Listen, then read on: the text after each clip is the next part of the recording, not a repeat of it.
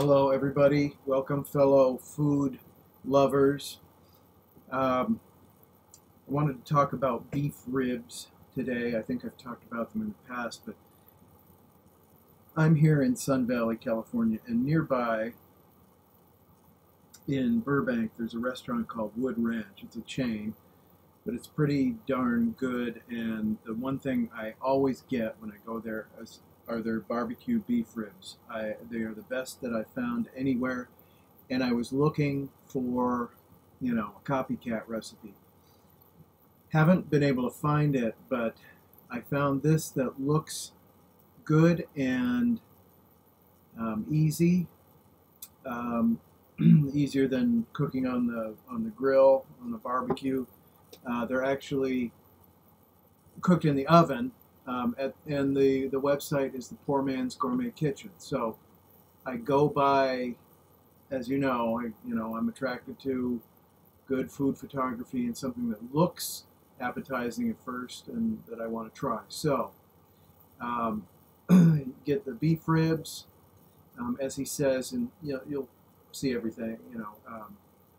That it's not barbecue, but in the rub that he uses, which is a rub that also used for brisket, it has smoked paprika.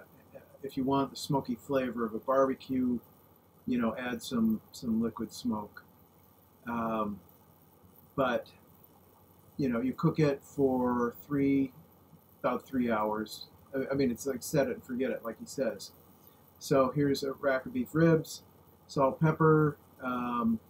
Here's the rub recipe.